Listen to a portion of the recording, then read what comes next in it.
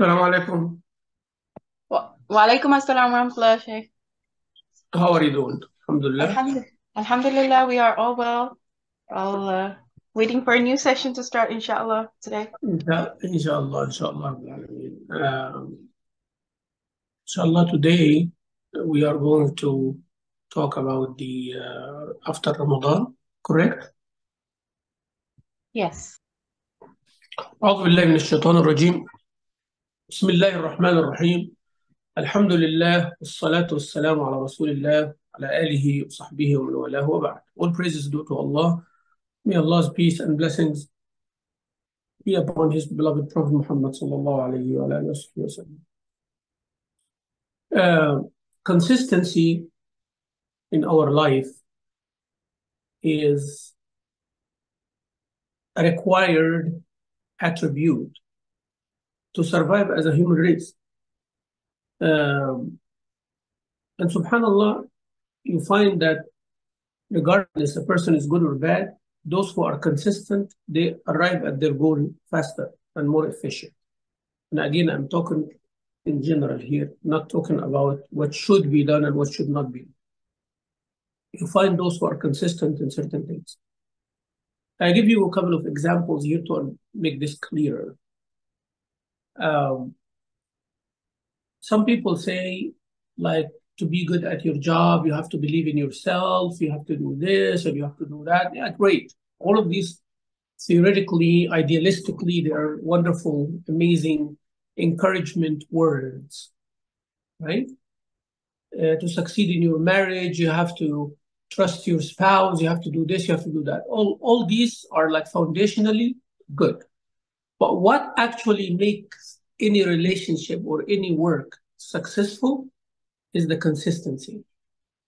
To be consistent and willing to put effort, hours, money, resources, all of that. Everything else becomes a helping factor. So become consistent. A person, they said he's a very, very good pilot. Very good pilot is not because he is having a good mood. Yeah, having a good mood is good to fly and be good and all of that. Yeah, that's good. But what makes them a good pilot? Ready to take executive decisions, ready to make maneuvers, ready to make quick decisions at times of hardship or calamity. The hundreds or the thousands of hours that they put.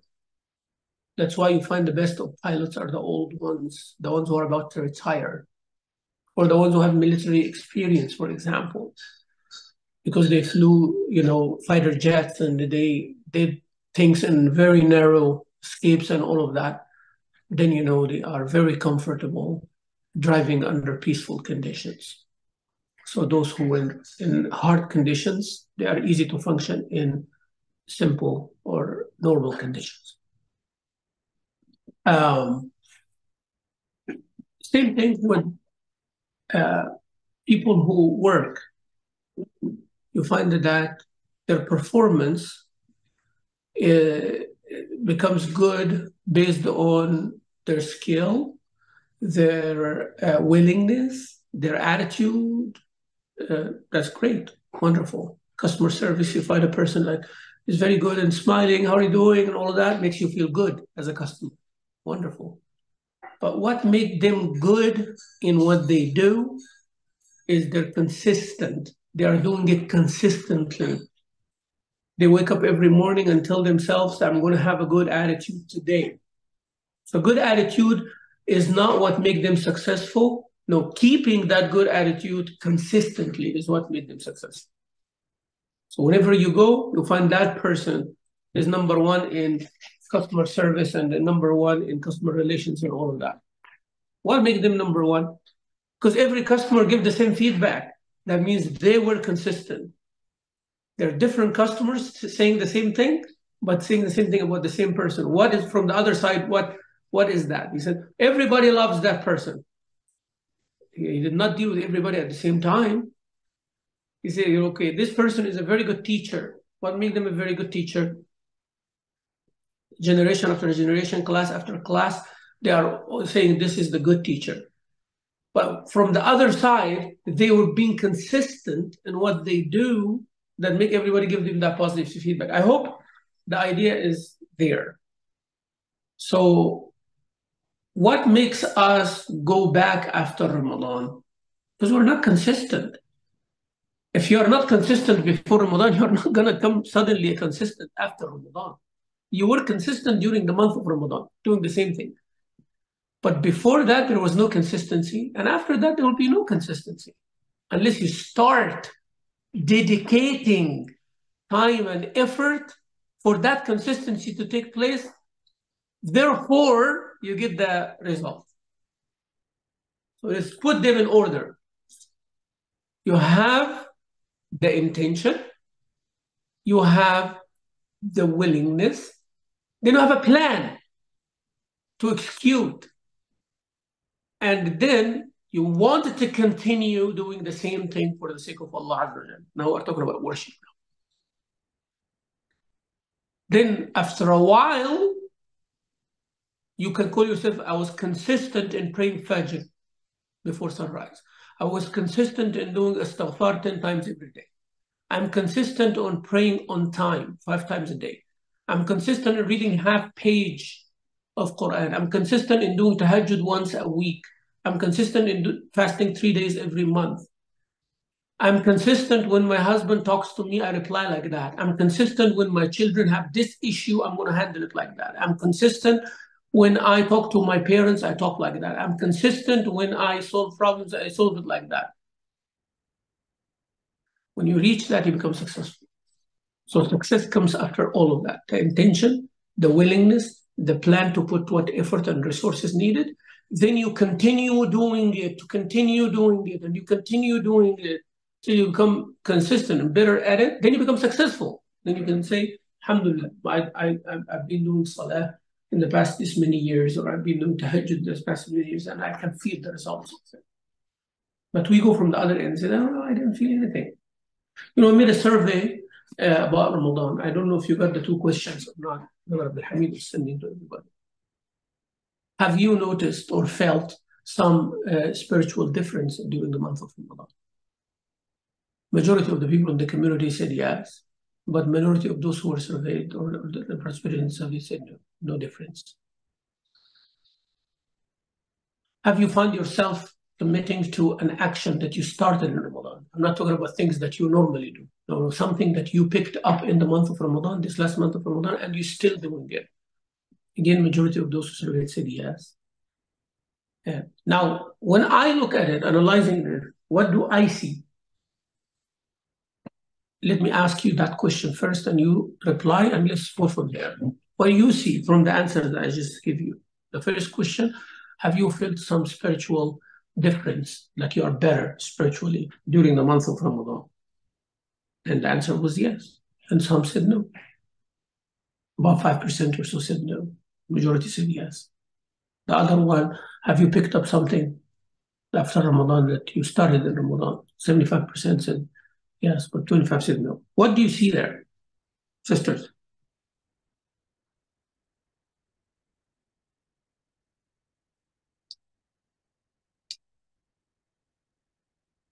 Go ahead.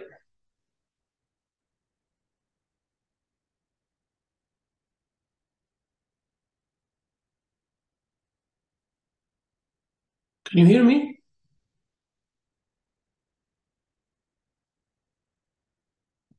You unmute yourself, please.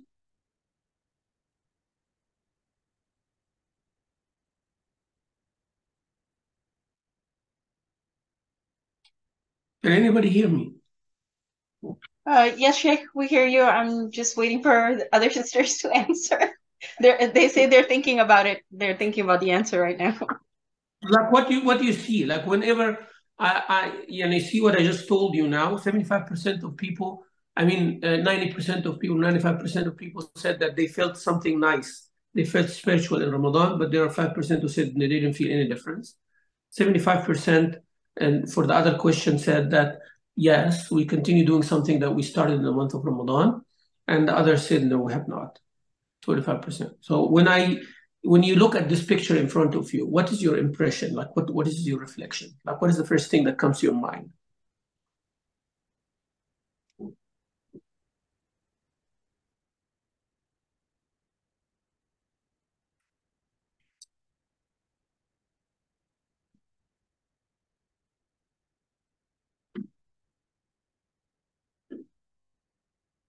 Nobody want to say anything?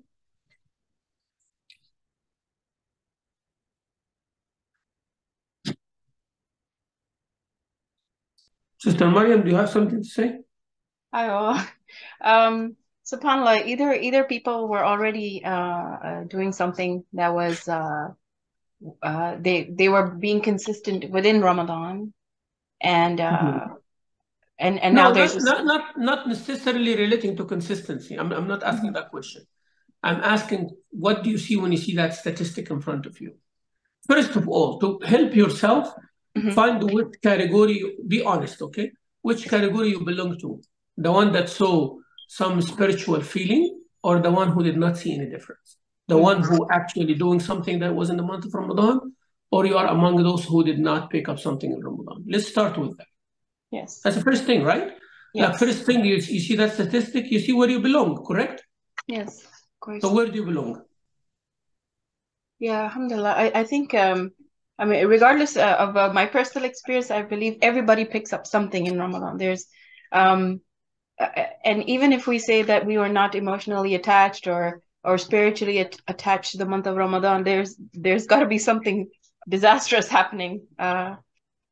SubhanAllah. But I think it's probably if you ask this question now, we will still be continuing the same practices for at least the month of for at least this 1 month. Um, I feel maybe Okay. after 2 months or something, then You, the you, answers will change. you are you're going to be a very good diplomat, Sister Maria. Now, when we talk statistics, we're not trying to brag. We're not accusing anybody in their intention. We're not doing any of that. We just want accuracy, right? We want to get an actual feel of the community. Let me show you how, everybody. For myself, let's say, as Sheikh Mamdouh, did I pick something new in this Ramadan that I continue doing after Ramadan? No, no. And I'm saying it in complete objectivity here. And I'm not saying it out of pride or I'm doing everything right. No, there are certain Ramadans I do, certain Ramadans I don't. And there are reasons. Let's talk about reasons like that, you know. Did I feel something different spiritually? Yes, a little bit this Ramadan. It was a little different for me. Maybe because I have settled, you know, on the family front. I got married, alhamdulillah, I got my PhD, I got all of that. Those things were worrying to me past a few Ramadans, 5, 6 Ramadans were worrying for me or exhausting me and all of that. But this Ramadan, I was at peace, at ease. So I had a good spiritual experience. Maybe someone in the I'tikaf will have more spiritual experience. Maybe someone who is just a new Muslim will have more spiritual experience, right? I mean, spiritual experience. Maybe someone who was not practicing and they repented to Allah Azza wa Jalla, so they have a wonderful experience. You get it now? You see where I'm coming from? So I'm not trying to judge. So those statistics, when I look at them, I say they are representative of my community.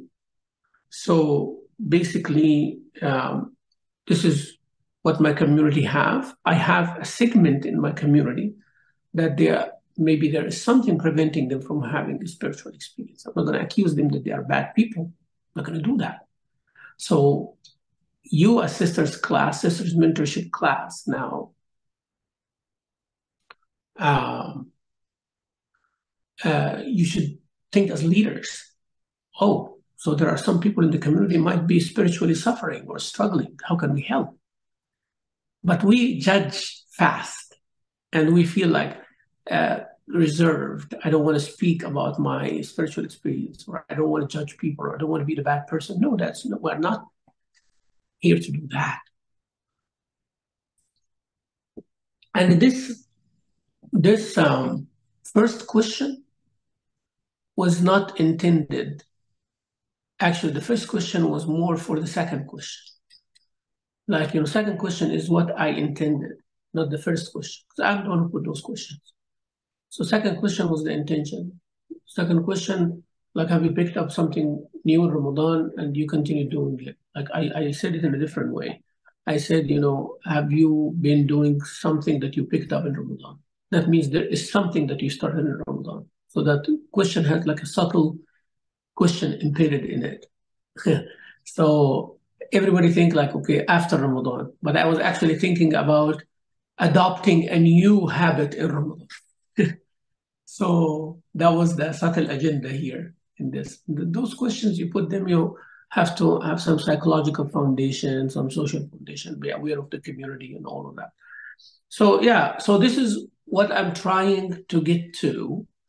Like, what would make us not consistent?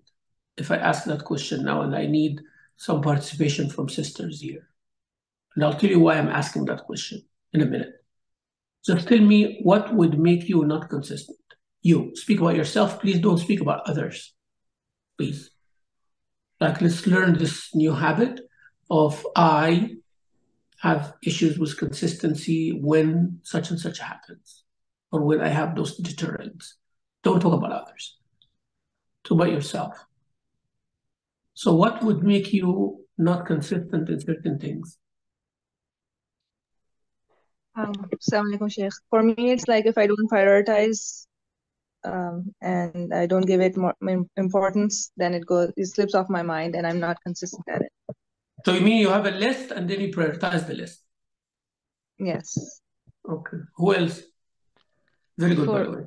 Assalamu alaikum. I would say for me, it's because of the short-term goals. Like, I have a long-term goal for Ramadan, for example. I have a shorter-term goal, like finishing the Quran at the end of the month. So it helps me kind of become consistent to reach that goal.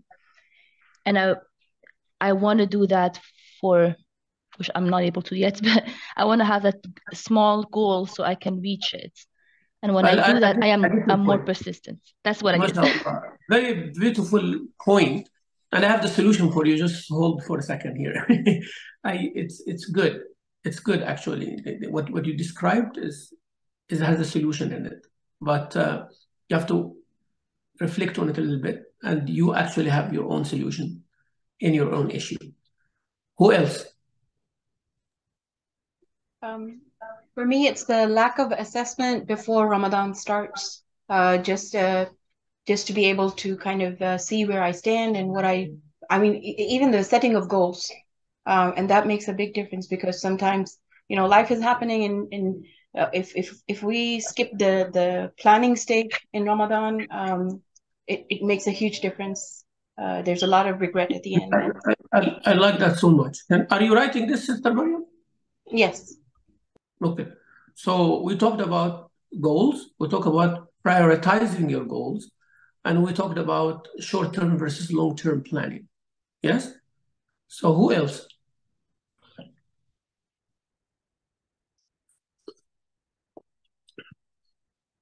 Anybody else? Okay. So basically, those three things are solution. If you remember in the beginning of the lecture, I said you have to have the intention. That's intending. Then you have to have the willingness to do it. Like, you have to evaluate yourself. That is the sister, who mentioned about evaluation. You evaluate yourself and say, okay, I am willing to do this. I want to do tahajjud. I want to finish the Quran. I want to do dhikr. I want to be a good Muslim. You have to be specific. Remember when we said before about setting goals? Like, you have to be very specific about your goal. Don't say, I want to be a good Muslim. No, say exactly what you want. You want to be good in the salah and be more specific. Is it jama'ah salah? Is it fard salah? Is it sunnah salah? Is it tahajjud salah? Be very specific. And so you have intention for the sake of Allah. You have the willingness to do it. I want to do it. I want to start this as soon as possible. If I have the chance, I would start it. If I have everything set, I'm going to start now. So that's the willingness. And then you're going to sit and write your goals. And I told you that before in some classes. Write down your goals. Just have a, what they call it, brain dump. Like just put ideas in there, in the page, piece of paper or a document or on your phone notes. And then look at them. Every time you remember, like saying the next 2 days or 3 days, I'm going to write like my goals for the year. And keep writing until you have a good amount, maybe a good amount within a day, maybe a good amount but don't go over a week. My advice, don't go over a week because it would be a waste of time. And then repetitions will happen. No, just write as many ideas as you can. A word come to your head, an idea come to your head. I want to do this, I want to do that. I want in the year goal. And then, go and review them and categorize them. Categorize them. You'll have some financial goals, you'll have some physical goals, some mental goals, some spiritual goals, some family goals, some dreaming goals, whatever it is. Just categorize them, put them under segments. And then recategorize the categories. Try to, put the biggest, like 5 to 10 goals. 5 to 10, not more than that. And then keep reading them. You'll find one of those goals like popping in your face. You keep going up and down, side to side, left to right, right to left, and that thing keeps, coming in front of you. So that's goal number 1 right there, or priority. Put it in a separate page by itself, that goal, and go back to the rest of the goals and try to recategorize them again. If you can squeeze them some more, that would be better. If you can make the 9 out of 10, of course, there's one there. If you can make those 9 3 or 4, that would be great. And that will come with prioritizing. You say, I don't need this now. Nah, maybe not this year, maybe next spring, maybe this. So eliminate that one and put it in a separate sheet. So you put one goal now, the main goal in one sheet, and you are working with this. And now the list of priorities, eliminate it on the side. Like you said, okay, this I can do within a year or after a year. So that doesn't belong to us now because we want a one year goal. And you'll do that until you find 2, 3 more goals. That's it. And then the rest can be after 1 year, no problem. Things may happen during the year, by the way. You can also take one of the things that you felt imminent and put them after 1 or 2 years. You can bring one of the things 1 or 2 years back. That's no problem because circumstances change. I'm talking about now. Within the first 2 weeks, we set the year's goal. And now we are in May, or we just finished Ramadan, so we are sitting for next Ramadan. Already like about a month. So before the end of Shawwal, you need to come up with that list. Okay? With that list. And then categorize and recategorize until you get like 5 to 10 goals. And then you see which one is like the biggest one, put it in one sheet. And which one you can delay for next Ramadan or after next Ramadan, so you put away. So you'll have 3, 4 goals you play with. And then, try to see which one is like the most imminent after that one. And categorize them. That's priority number 2. So you will have priority number 1. That's the goal that you put aside. You may change it later after you finish this. So that's one goal. That is the main thing that I'm going to start like tomorrow, if I have it. And then you have priority number 2. The things will take from me like 1 to 3 months. Priority number 3, like 4 to 12 months. And priority number 4, the things that will happen next year. Okay? Once you're done with that, then you come up with a plan. That goal in front of you, let's use the sister who said that finish the Quran in Ramadan. So you are a person who's oriented to finish when you have a pressing timeline. You see, that's the solution I was talking about.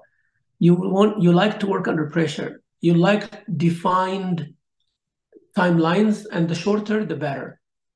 See, whole Quran is like 30 juz. That's 600 pages, and you were willing to finish them in 1 month.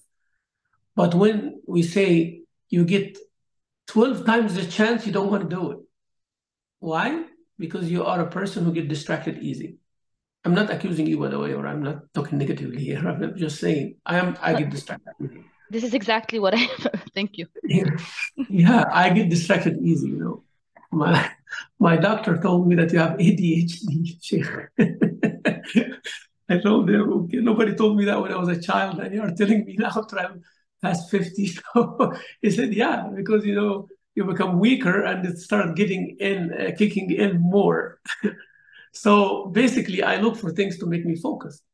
So what I do, I start doing short-term goals. So instead of saying that you finish the Quran in the month of Ramadan, but you are not going to be able to finish the Quran every single month. And that's why it becomes hard.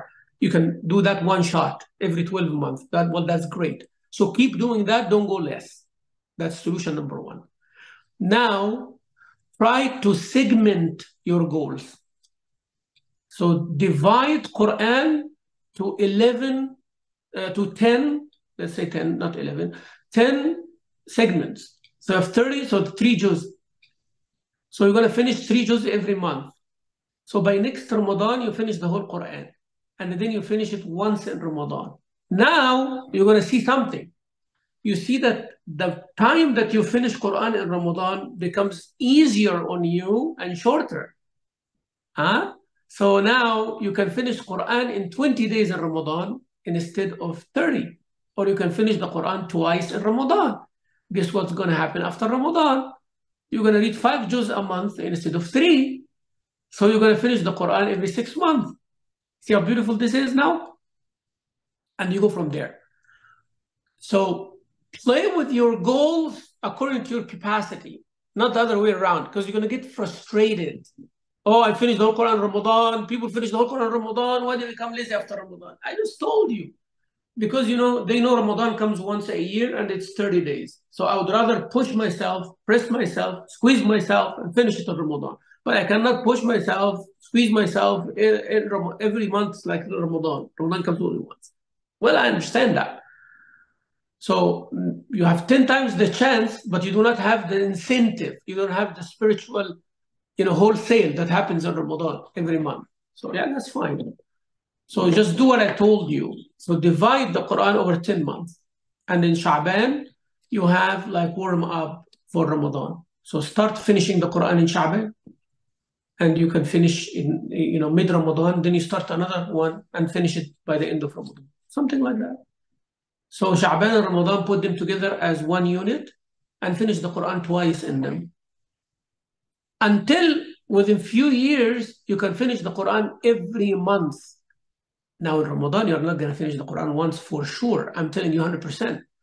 If you finish the Quran every month regularly, every 30 days, so that means you read 1 juz every day, that 20 pages you read every day, and it's not a big deal, by the way, because 20 pages every day, that's 4 pages after every salah. That's like 7 minutes, 10 minutes. 10 minutes. You read 4 pages after every salah. Assalamu alaikum wa rahmatullah, assalamu alaikum wa rahmatullah. You do your adhkar, you hold your mushaf, and read 4 pages in the mushaf. 4 pages Fajr, 4 pages Dhuhr, Asr, Maghrib, Isha, that's 20 pages. 1 juz before you go to bed. If you only read 2 pages, then read the most after Maghrib and Isha. There's no problem. You go around, you know, you tweak your plan accordingly. You know, the time you are busy with your family and all of that, see the time that you are not. See the time when your husband at work and your children at school, do you read most? And then, you know, before you sleep, you read, but 20 pages every day and segment them again. Goals, short goals, small goals are better. They add up. And on Saturday, Sunday, you read more. Or on Friday, you read more. Or whenever you feel more energy, you read more. And you go like that and have a sheet and calculate in it so you don't get confused. And have incentives. Reward yourself. Reward yourself. You know, reward yourself. Cook your favorite meal, you know. Do something nice, you know, whatever it is. Ask your family to go out because you reach your goals for the month. When Ramadan comes, you finish in the Quran every month, you'll finish at least 3 times in Ramadan because you are the other way around now. You are consistent in a certain act and Ramadan you spike. And when you spike, you come back again, not to where you're consistent at, but a little bit better. That was the two questions I asked. So you have to be consistent first and take it easy. You start with the low level. You don't have to squeeze yourself hard. Have short-term goals. If you function with weeks, make weekly goals, daily goals, weekly goals, monthly goals, annual goals. If you are a person that annual goals makes you distracted and frustrated, so work with weekly goals. Say every Friday, I'm going to review and I'm going to do that. Also, assessment is good in planning before you do. So you have the intention, you have the willingness, and then you have to see where you are. That is the self-evaluation. Now, well, I don't know how to read Quran good. Then I'm going to put 3 months on learning the Qaida Nuraniya with a sister. Talking about you, with the sister, 3 months goal to finish Qaida Nuraniya, 6 month goal, or this year I'm going to finish the Qaida Nuraniya until I become fluent in reciting the Quran. That's self-assessment. Because if you put a goal and you don't have the means or the tools, again, you're going to give up. You're going to give up fast. Okay?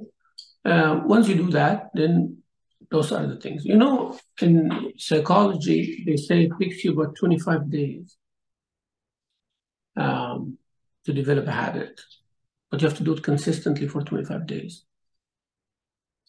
So if somebody say that, for example, I'm going to attend Fajr in Jama'ah every day in the masjid.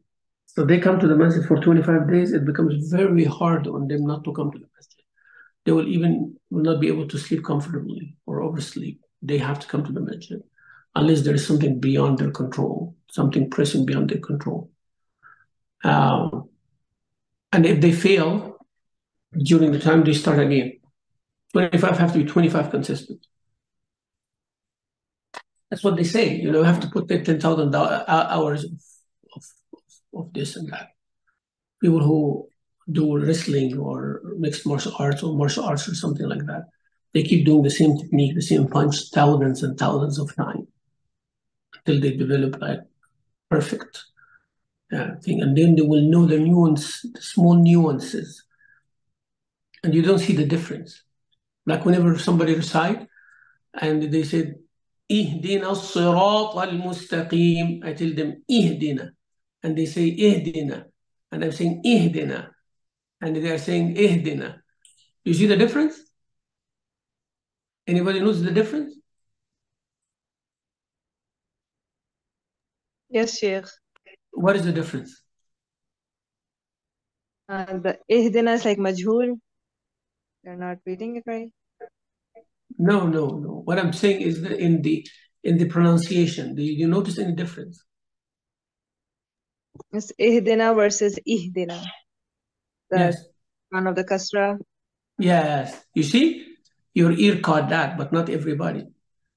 You see what I'm saying? So that's what I'm saying. Why? Because I recite until the level that you can get the smallest and the slightest of difference. Your ear becomes very sensitive. Like if you train your eye, they become very sensitive. If you train your heart, it becomes very sensitive. If you remove the physical distractions, then your soul becomes very sensitive, receptive. You understand now what I'm talking about? It becomes very receptive. That's why when Quran is recited in front of certain people, it moves them. Why? Because they've removed any distraction when they're listening to the Quran or when they're reciting the Quran. Their eyes are not distracted, their ears are not distracted, they are focusing 100% on there, or not 100%, as much as they could. And now it started giving them certain feelings. Ramadan, same thing, Hajj, same thing, Zakah, same thing, saying the truth, same thing, helping others, same thing. So that's how we do things. So 25 days, they say. And also amazingly, they say it's 25 years to change a generation's ideals or thinking. And that's why the media and things getting worse and worse and worse. And you'll see those kids, our kids who are just born now until they are 10 years old. So those who are from 0 to 10, 25 years from now, they're going to be 25 to 35 years old. That is the majority of the Muslim community in the US, for example. Majority of the Muslim community in the US are youth between 17 and 40, by the way. It's like 75% of the Muslim population in the US, they are between the ages of 17 or 16 and 40. You see how dangerous this is? And how good it is also if it's used right. Now, if all of them start thinking the same way and believe the same thing about their Islam in the West, and that they are a power to reckon with, then you see what the achievement can be done. You know, other communities succeeded in doing that. When they realize their self-worth and their importance, they know. So when you know the statistics, then you know. Now, all of us want our children just to have good secular education and all of that, and not to be well grounded in Islam and Aqidah. Well, 25 years from now, you're going to cry, sit there and cry, because your kids who are 0 to 10 will be 25 to 30. And if you're still around, you're going to see that all of them are working on the dunya. They are, successful doctors, engineers, ITs, and AI, artificial intelligence and all of that. They're making lots of money and all of that. But where is their salah? Where is their fasting? Where is their faith in Allah? Where is their love for and getting ready for akhirah? And you know what is the worst thing? Where is their ability to raise another Muslim generation? That is the dangerous part. You see? So whenever you want to see something 25 years from now, start now. I've been around here in the United States in Houston for more than 25 years. And I said things in Masjid Bilal and Champion when they were just mobile homes. And I said things on khutbahs and speeches and all of that. Many of those who are around, they say, Sheikh, you're right. I'm not talking about myself here. I'm just talking about idea. I was telling them, your youth are going to struggle with family life, social things. You know why? Because you came immigrants from overseas and you're busy to get the big house and the nice car and give yourself like, you spoon feed them and you do all of that. Those kids are not going to be a good husband and wife in 25 years from now. And guess what? That's what happens. My generation, whenever they reached 40, we all had problems. We all had marital problems. Divorce happened. Children, some issues with the children. Why? Because this generation, our parents, and did not put in us how to. And I'm not talking about myself specifically. I mean that my generation, who were born and raised here in the United States. I was not born and raised here in the United States. I came from Al-Azhar, so I have some values and some. I came here when I was 23 years old. I'm now 50. I came here when I was 23 years old.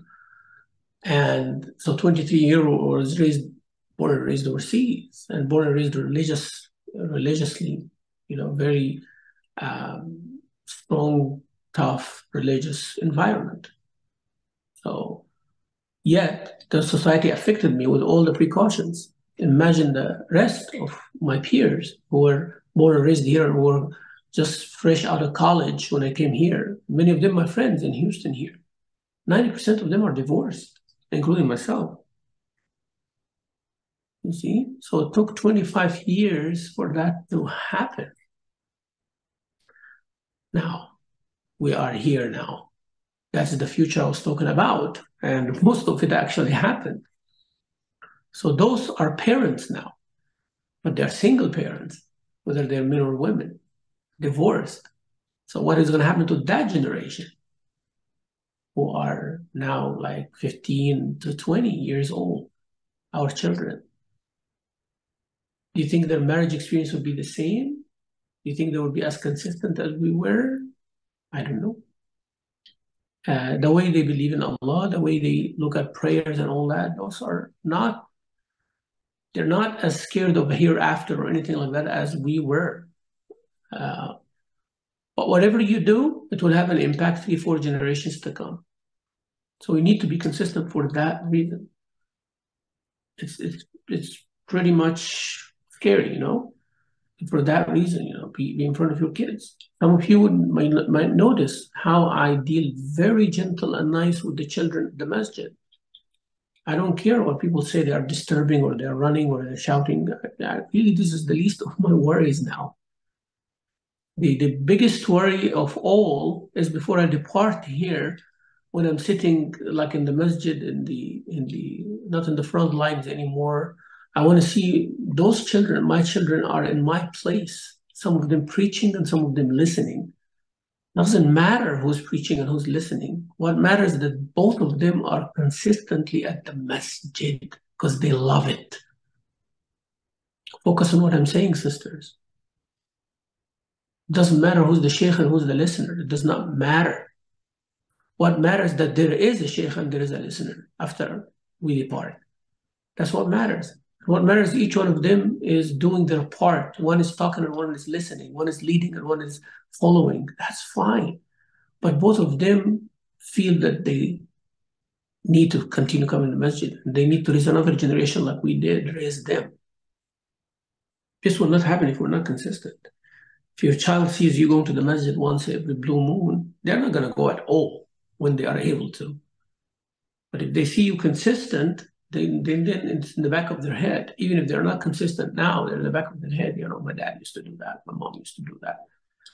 So that's why I want the children to have a good experience at the masjid. You know, if my door is open, my office door is open, bring them in. I'll shake hands with them and I'll give them some treat or something like that. I tell them I'm proud of you. Yeah, they need to see the head of the religious, religious management in the masjid. They need to see that they are in good terms. They love to come. They want to see.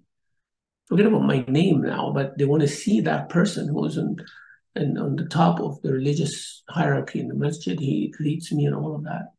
They need to have a reason to love the masjid and to come to the house of Allah. They need to have a reason to listen to the Quran and enjoy the tone and enjoy the music of the Quran. They need to love Allah Azza wa Jal. They're proud to be a Muslim. They need that. So we have to be consistent in doing this. We have to be consistent, and it's hard. We are willing to take our children for swimming classes or soccer classes or martial arts, or some even take them to piano and dancing or whatever. I'm not endorsing now or saying right or wrong. What I'm saying is that you are consistent in those things. You dedicate, you plan, you know the value that will come out. So why not be consistent yourself with introducing them to the religion of Allah, to loving the Quran, to loving the masjid. Those three. Love Allah Azza wa Jal, love His book, love the Messenger of Allah, and love coming to the masjid. When that is initiated in the kids and we're consistent about it, then results will come. Somebody want to say something?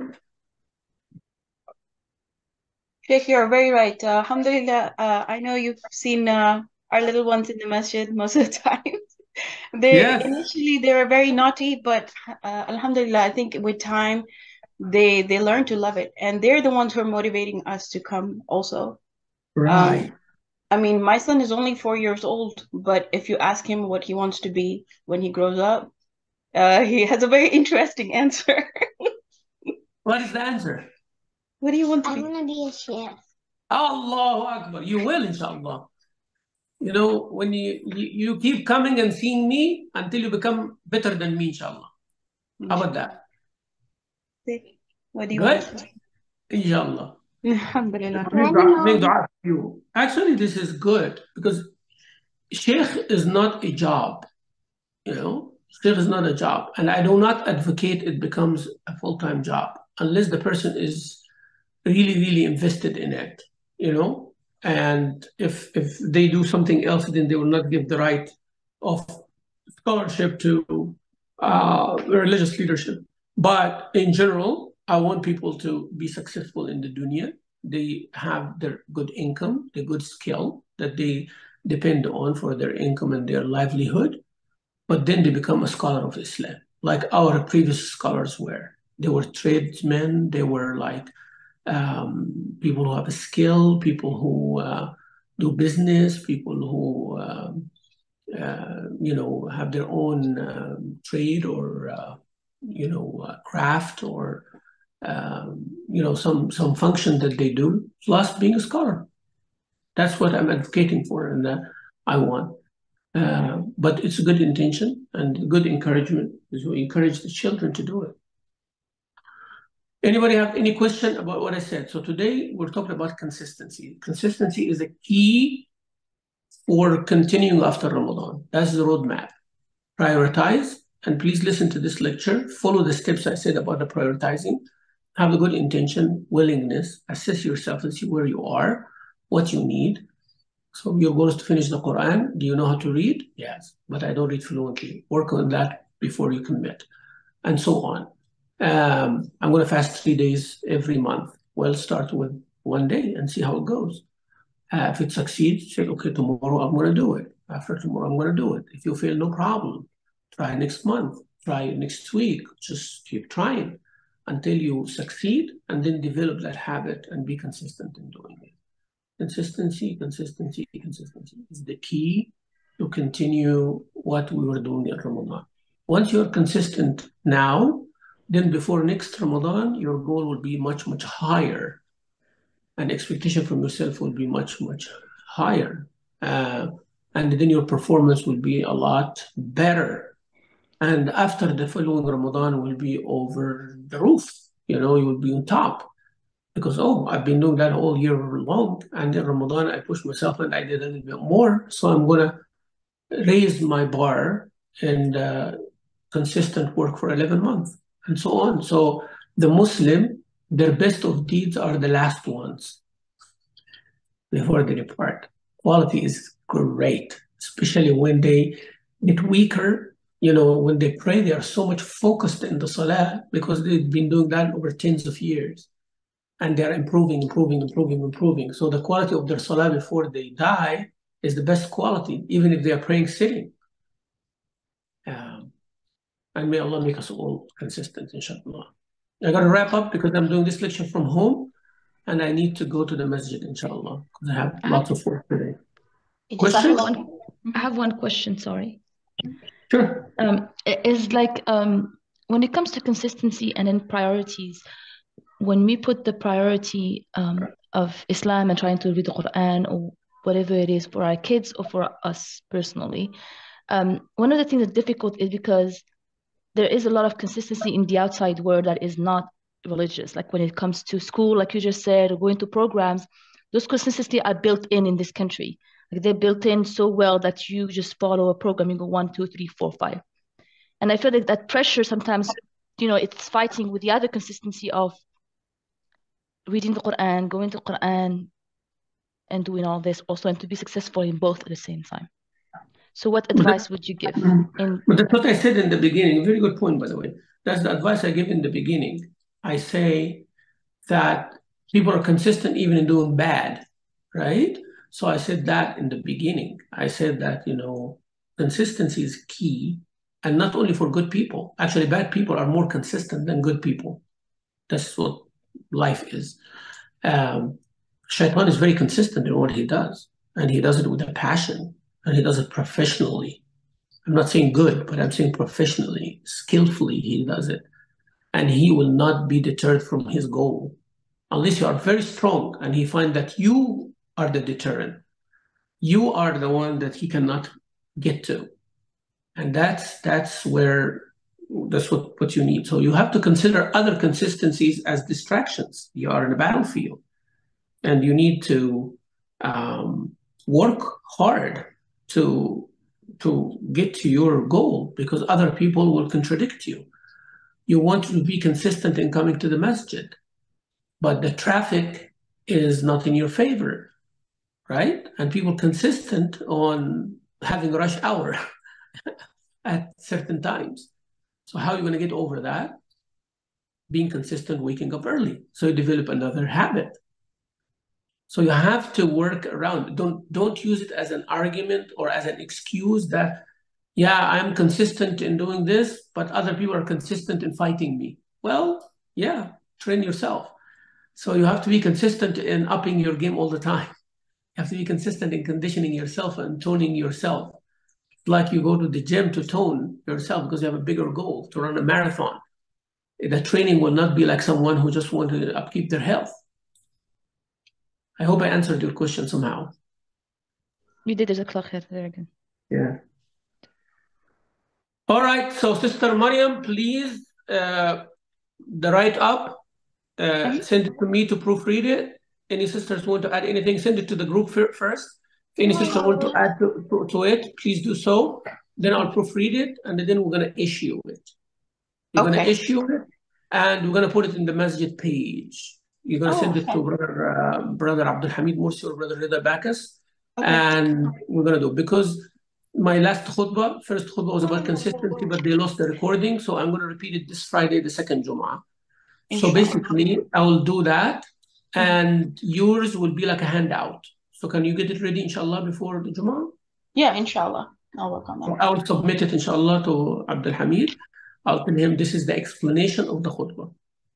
Okay? All right, inshallah, I'll have it ready.